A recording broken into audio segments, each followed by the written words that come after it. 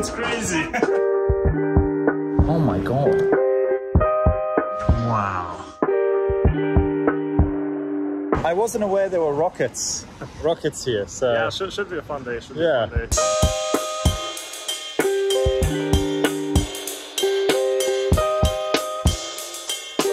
Apparently there were some Russians in Normandy, and this is the statue to celebrate the French and the Russian air forces together, which is very confusing. I have no idea. Apparently there were.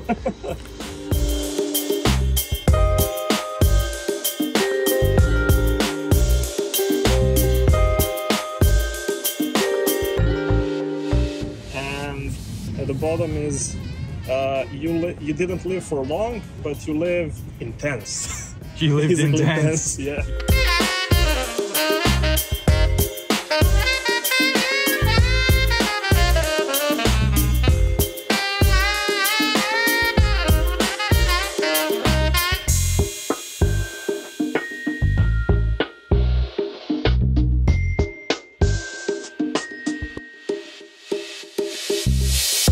It's ridiculously huge. Like, there's just so much here. All these space aircrafts and everything, satellites, and we got the nuke here and another nuke down there. Gotta love the French and their nuclear weapons.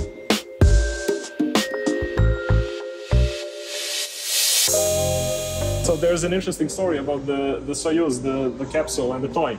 Basically, they have this little toy suspended on a rope or something, and when they exit the Earth's gravity, the toy starts floating, and that's how they know they exited the gravity. And it's a real thing. You can find it on the videos of astronauts actually getting into space, and there's this little toy, so it's very interesting.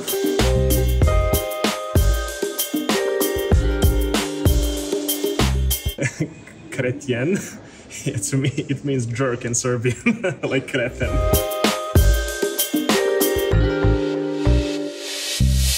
So basically, one of the salute missions, they lost control of the space station, and it was the first time that space station was sort of revived in space. They sent a mission that connected to the station and started all systems back, and the station started functioning.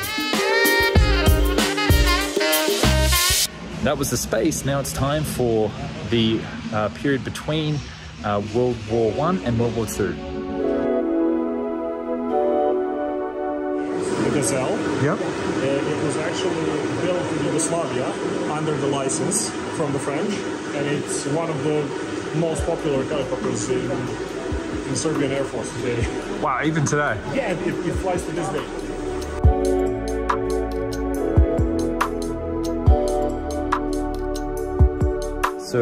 Sikorsky? Yeah, Sikorsky. Is Sikorsky an American brand? No, he's actually a Russian guy. Yeah. And he emigrated to the US, I think, after the revolution in Russia in 1918. Okay. After that, he emigrated to the US and became one of the most popular, US helicopter manufacturers.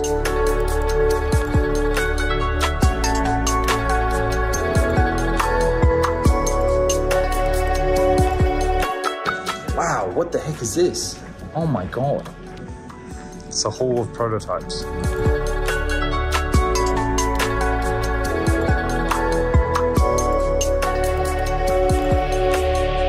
You gotta love it. It's in a museum and it's probably been here for decades.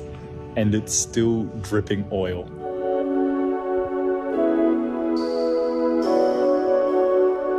It's super nerdy, but you can actually touch the landing gear of the Mirage. That's awesome. And it's so oily still. Like, wow. They definitely lubed it up before they sent it out. That's what she said.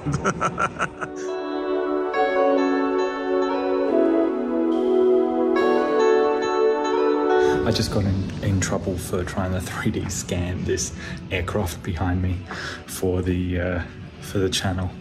And I don't want to get kicked out, so maybe that's it for sneaking into exhibits to try and steal it for the 3D models.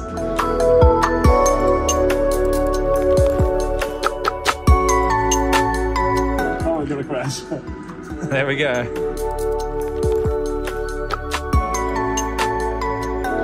It's the vertical takeoff and landing, the French version.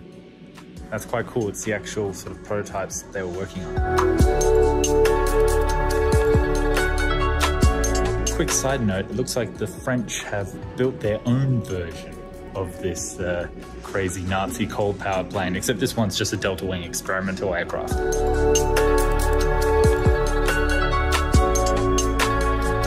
This is a very ugly jet. So this jet is still in the use in the Polish Air Force, yet it was designed for East Germany. Sukhoi Su-22M. That's from the 60s and they still use it today. Let's go on board our Concorde flight. We're going to New York. Yeah. We've got to be there in 3 hours. Should be pretty fast. And for some reason, we're entering through the rear of the plane this time. It's a VIP entrance. Ah, absolutely. Private jet. Private jet, let's go. Wow. It's small. I didn't realize how narrow it was. So the reason there's no seats is because this was the prototype version. And so you've got all the machinery here to record all the optics and the control panels as we make our way to the cockpit.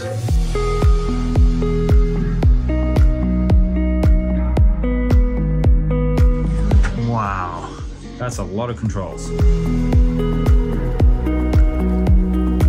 Something that we just realized is that when people came on the Concorde, like they're traveling to New York, they had to duck to get onto because it's just so low. Oh my gosh. The legroom is actually fine, but I was surprised how small the windows are. Yeah.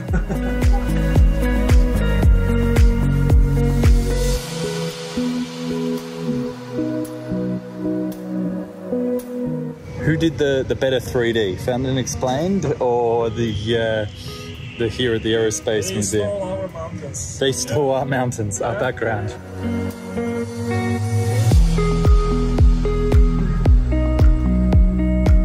So it makes me mad. We just finished looking at the Concordes because Virgin wanted to buy the Concordes from British Airways, like Richard Branson, he offered, I think, up to £100,000, which doesn't seem like a lot, but considering British Airways didn't pay anything for the Concordes, I think it's pretty fair.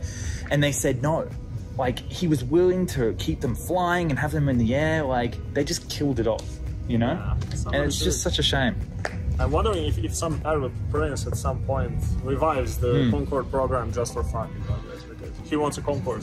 So that leads me to my second point that I've always been a big believer, and I haven't done this yet on a video, but if Iran revolution had not happened, they were going to buy 2 or 3 Concordes, maybe more, to fly from Tehran to New York, supersonic, right?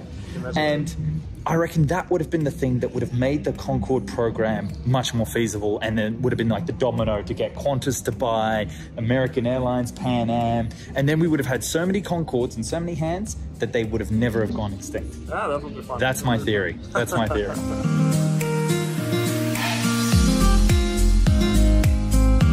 It's got canards with flaps. I've never seen that before.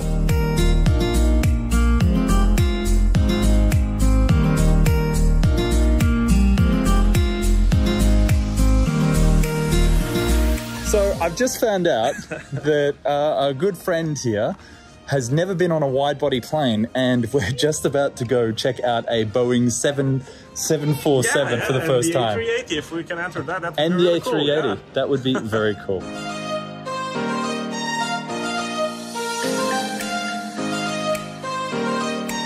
They won't let me fly this plane in real life, but I can fly it on War Thunder.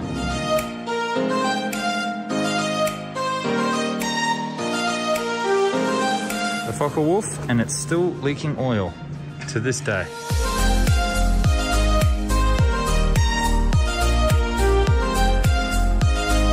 This is a very sexy plane.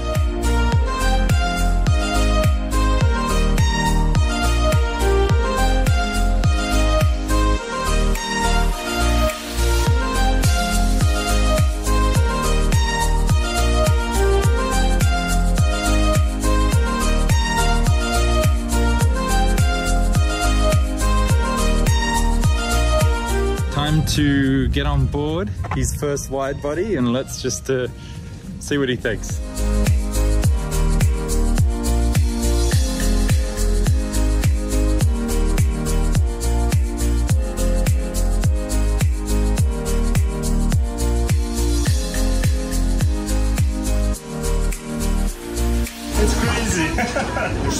space, obviously.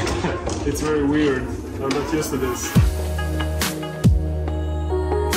The most modern 747 that we have today would be the Lufthansa 747-8. We're taking off. We've arrived in New York and now we're flying back to France on the 747.